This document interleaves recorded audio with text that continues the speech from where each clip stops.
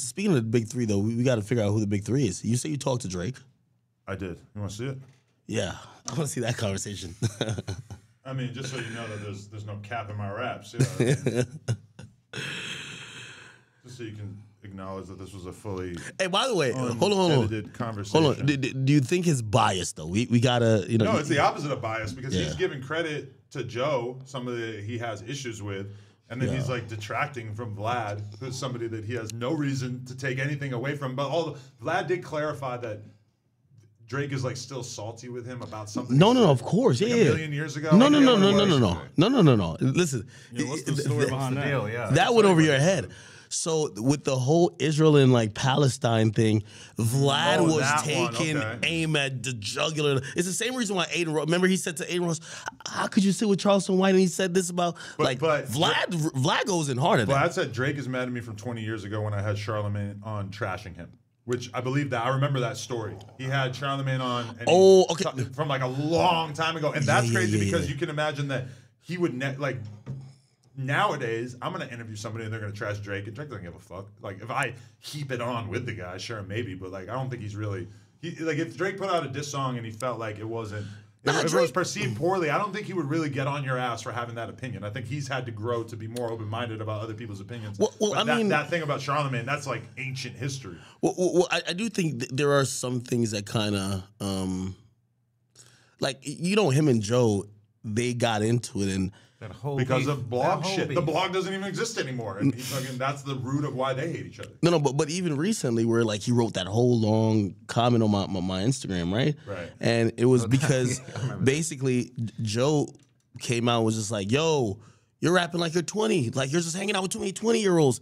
And like that is just like, that's like a hint of, which by the way, I think that's gonna be Kendrick's angle coming at him. It's like, yo, you're now older, and you're getting old, and it's coming off creepy that you're trying to fuck with like 20-year-olds. Kendrick is gonna watch that video that you made about Drake back in the day that you probably want people to forget, where you basically called Drake some kind of sex pest. What video? Oh, that video gone. Nah, Drake don't that video long gone. That's crazy. Oh, video. My God. I always like thought it was kind of interesting that video and like the content never really got that much attention. I don't know what you're talking about, bro. Oh, really? God, I'm trying to get in with OVO, man. Yeah. I didn't say nothing about Drake. Drake You know what? I genuinely though, Yeah, I made a bunch of that jokey shit about Drake with the young girls, but then like over time, I just felt like I ain't really seen any real proof of that, so I'm not really trying to spread that. Right. No girl has ever come forth and said that Drake did anything foul with her. No. And they have every reason to want to exploit his clout, given that he has a decent track record, right? I agree. There's a couple little things that look a bit iffy, but it's like, but I ain't seen anything substantial. But even that is like, oh, Drake was communicating with this girl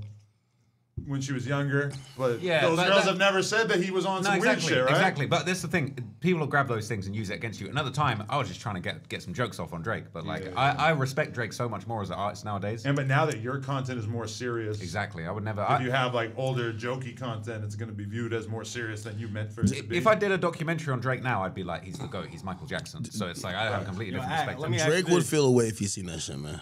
Like I'm telling you, right?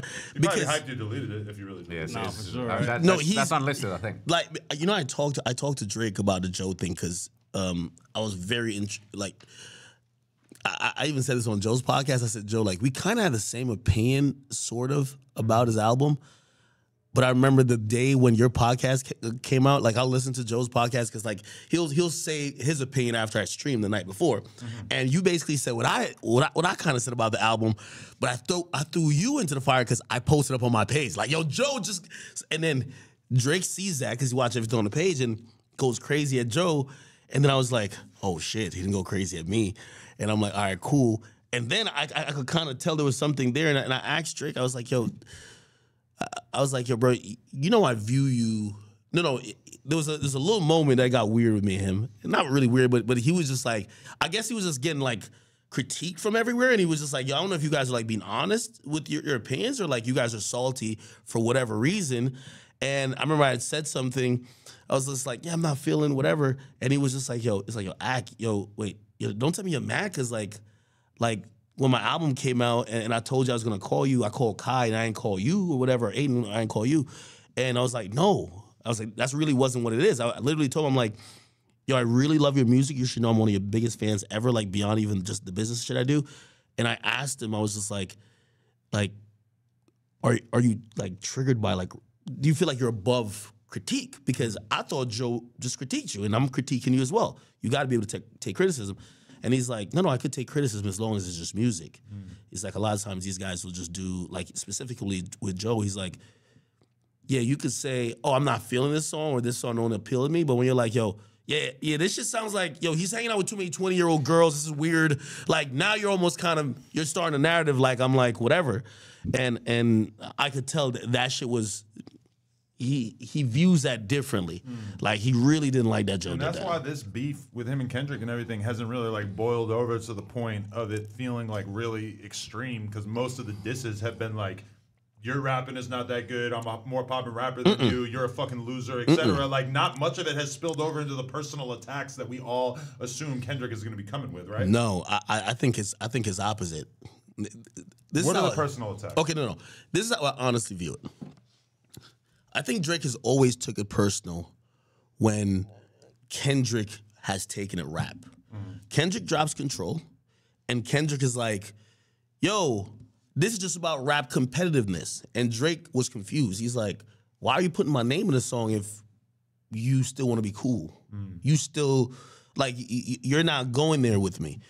So he's always been confused on that level, like, okay, does this guy really want to like, because Drake doesn't do that. Drake's not dissing his friends for like, yo, like, you know what I mean? Like, it's because he usually has something against you. Right. Every rapper he's ever named or subbed is because he wanted to get that motherfucker for whatever, that you fucked his bitch, they had like whatever. He's not just be like, yo, hey, let me hop in the booth. Who should I like try to put in my bars today to go get a rise out of people? So when Kendrick did it, Drake's been like looking at it like, what the fuck? Now, if you did you listen to what he said to Kendrick? He's taking what Kendrick said to him seriously. When Kendrick says, I'm with 2 T's and I'm snatching chains and tattoos and burning tattoos and all that shit, Drake really thinks that this nigga wants real smoke with him. Like, that's why it's like, I'm gonna wear all my chains the next time I'm in your city. Like, and just for some, I started doing some research behind the scenes. Like, of course Drake's gonna take it there or take it that way because Kendrick, like, apparently this guy 2 T's is like a guy of like mutual, and there's some street shit behind it. Right. So Drake is actually taking Kendrick's bars as, this ain't just us rapping, bro.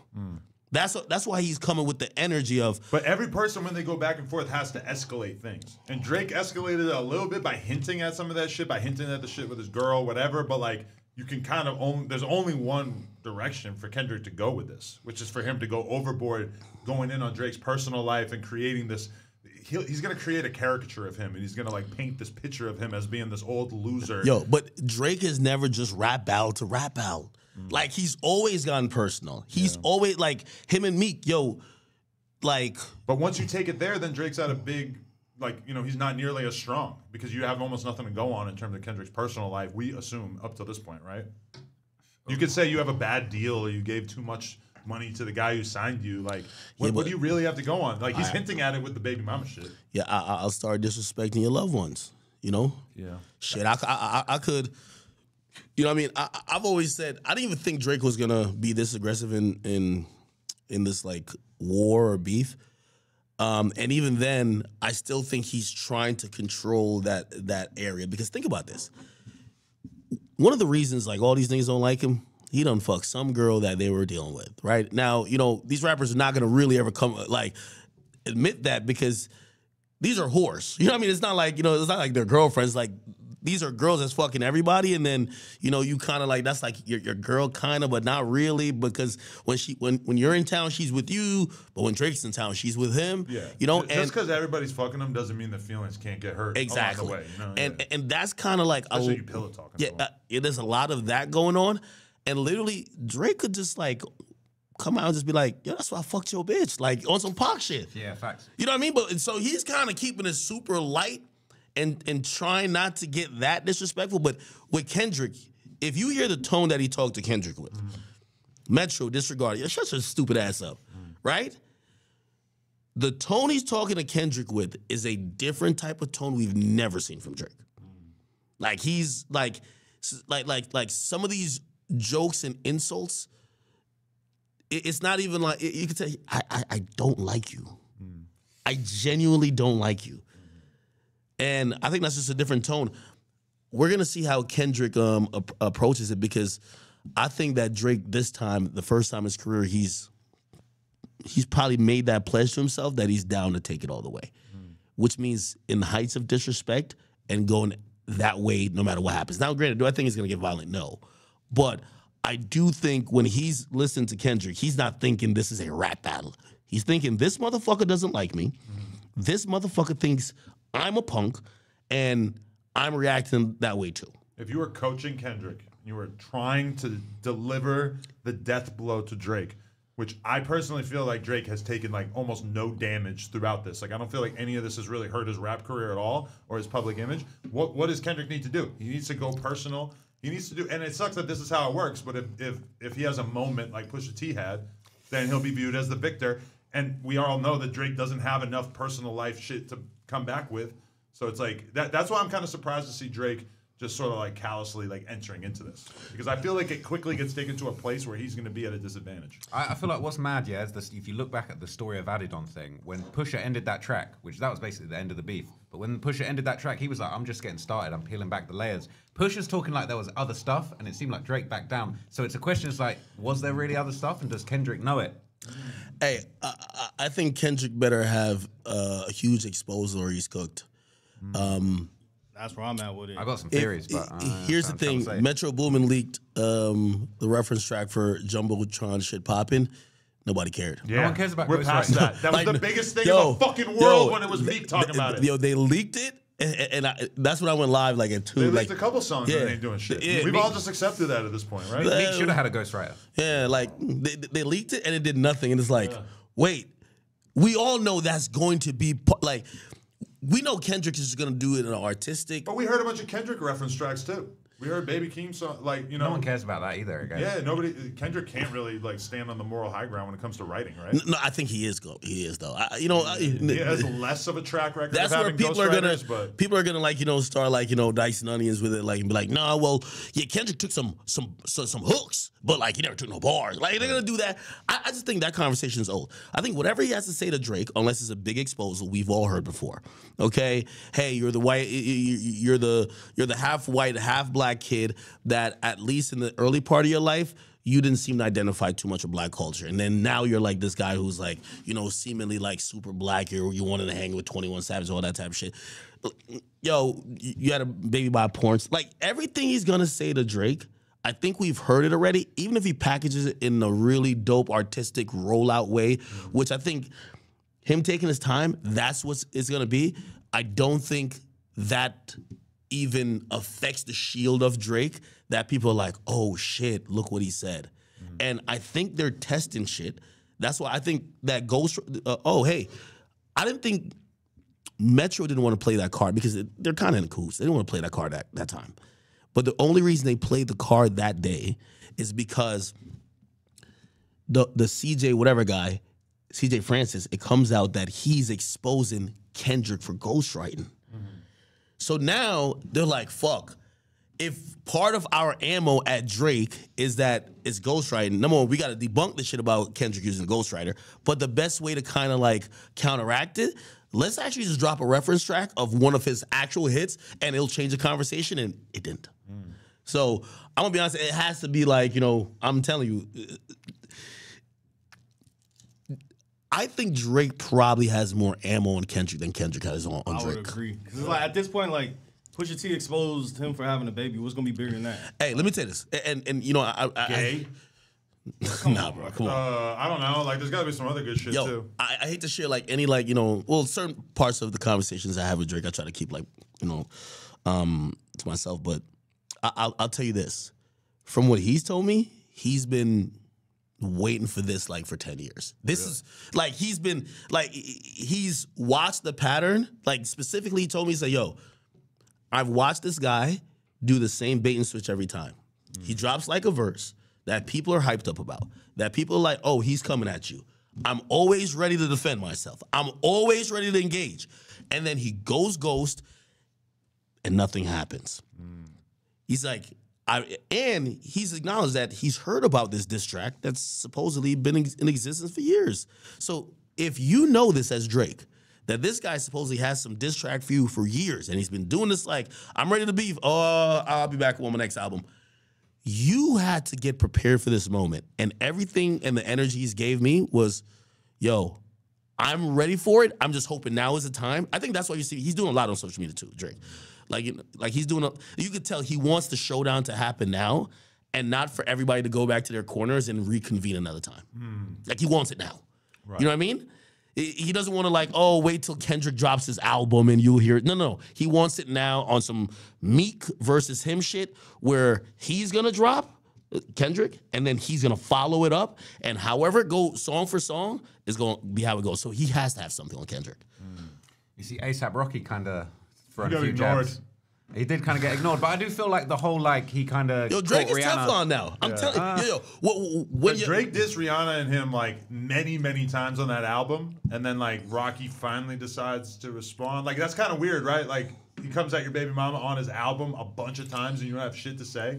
And then Kendrick disses him, and you're like, oh fuck it, I'll get in there. Yeah, everyone crawled out the woodwork to diss Drake that week, man. It was suspicious. In reality, and I'll give everybody some advice here. You know, I call Drake Dranos at this point. Everybody needs to, like, for everybody who's dissed him or is trying to diss him, let me tell you what y'all all are doing wrong, okay? First of all, we don't know why you're mad at the motherfucker.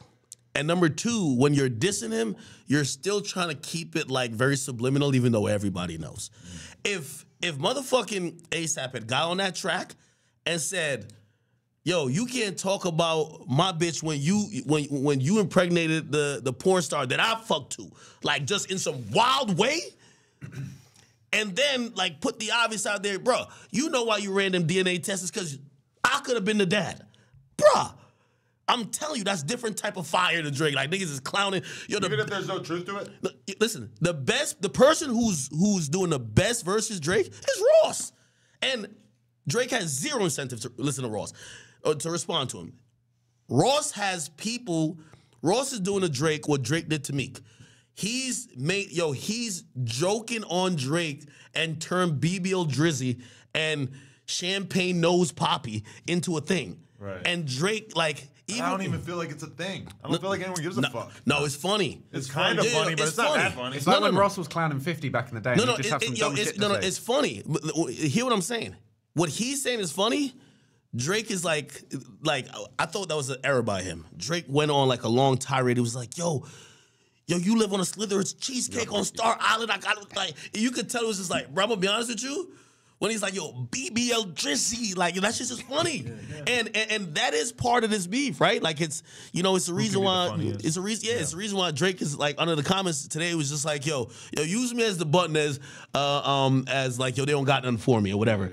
So I really think these other guys, number one, if y'all have a problem with Drake, y'all got to start being disrespectful, man. Like, really. Like, some of these, because I think him and Ross, I don't think that they could be cool again. I think him and Future, I think Future is playing it very interesting. I think Future's like, yo, I'm getting Metro's back. I probably got a little issue with them. But maybe in 2 years from now, never know. It's so not direct. Yeah. Metro can't say shit. He's just a producer. Go make some drums, nigga. You know what I mean? But you call him metrosexual. Like, you really jumping in. I guess you already had issues with him, but metrosexual, like on your brand's page, just calling him that. Yeah, no, like, that's aggressive. No, actually, no, that's on the DJ Academics TV. I don't run that page. Oh, so somebody else wrote it. Okay. Yeah, that's three people. That's Grand. Most of them is probably just Grand, and Grand's a goat. Okay. Grand, my other guy who sends me shit, and another guy. But yeah, so they can do whatever. But whatever. I do believe that these guys are going against him. I think Drake did the best thing. It's the first time we've heard Drake name drop this much. Man, fuck this guy. Yo, you a midget. Like, he's calling people out by name. No subliminals. Like, yo, A$AP basically just like, bro, you know you beefing with Drake, bro. Just say it directly. So I fuck Sophie. Just say it. You know what I'm saying? Like, that would hit harder. The culture would be like, oh, shit. Yo, nigga, you can't talk to me. My baby mom is a billionaire. Yo, you know what a violation you could do? You can't go bank account. Drake is gonna little nigga anybody with bank account for bank account. He's gonna say that he done fucked, he helped put you on, probably did. He gonna say he gave you his song, probably did. He gonna say he like done fucked some girls that you, because Drake is like, I've But said he's this. gonna tell Rocky you ain't put out an album in 8 years and your career's over. No, it don't matter. But that's what he's gonna say, and that's like it's Okay, gonna hit hard, right? Because like we're not holding Rocky to any kind of standard. Nobody's talking about what Rocky's been doing all these Fuck years. what he gotta say. You gotta get your shit off. Once you get your shit off, man, my baby mama a billionaire with her second kid. Nigga, what you got going on? Drake's salty over I Rihanna. would have just even lied. Go get a DNA test, nigga. Like, it would have been I'm telling you. No, but I think Drake's trying to convince us that Rihanna's nothing special. Because he's saying her pussy's garbage on that album. At the time, Nah, he he was rapping capping. about her At the so time, much. though. Nah, he capping. He capping. At the time, that he nigga was hurt. going crazy. They're trying to kiss That her on nigga stage hurt. and shit. That I nigga's think hurt. he doesn't look at her as being as special as we all assume she is. No, he does. You think? Hell yeah. 2016 She the one when that he was got winning away. all them awards, and like one of the last times he did a Grammy speech, and he was on stage with her. She was like, he's kissing up, bro. You could tell. Like he even said, yo, I think Drake is like many of us dudes.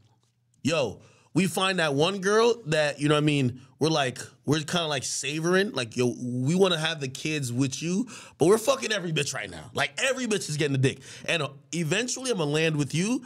And I think Rihanna was just like, I'm like, Riri, like, the fuck are you talking about? Drake would have to be so much less Drake if he was seriously in a relationship with her. Relationships are about compromise, and especially being with somebody who's like just as rich as you are, just as famous as you are, let me or ask like you this more question. respected possibly by like a lot of people. Let Like, me ask you this question. He's gonna get turned into DDG. He's gonna have the female fan mob taking shits on him every single day on Twitter if he was really in a relationship. Let me ask you this Look what question. happened to Rocky. Drake, I've That's said why this. Rocky stays so quiet. That's what I mean, So 'cause he he's doesn't taking give care him of the any house. material to work with. Yo, Shout out DDG. It's not a diss. Yo. I'm just fascinated by the way that his girl's fan mob has like made it their mission to shit on him. Yo, I've said this about Drake. Is Drake if he's not seen as, and that's why when people try to like be like, oh, he's this old guy now, he's dating Lotto's sister, and they're trying to make, yo, Drake, you can't really, who's Drake's girlfriend in the last like 5 years? You can't name one. You know, bitches he fucked, bitches you've seen him with for like a couple of months or a couple of times, but that's one of the reasons I think he's so elusive. Yo, that's the girl you've been posting on your page. You've been doing all this for Valentine's Day, taking her on trips. The moment y'all have a problem and I really don't like you, I flew her out, I fucked her. Now, like, of course you're gonna be mad at this guy. You know what I'm saying? Right. Drake, he's never been vulnerable, and I think his baby mama was the only thing. And I don't know how he did that situation, because I haven't seen her put out a statement about him since. Yeah. Like, I don't know what she's getting paid. She'd never be like, yo, yeah. Down. Didn't she get that tattoo of him like after the baby and after they yes seemingly stopped fucking with each other? Bro. I was always fascinated by that.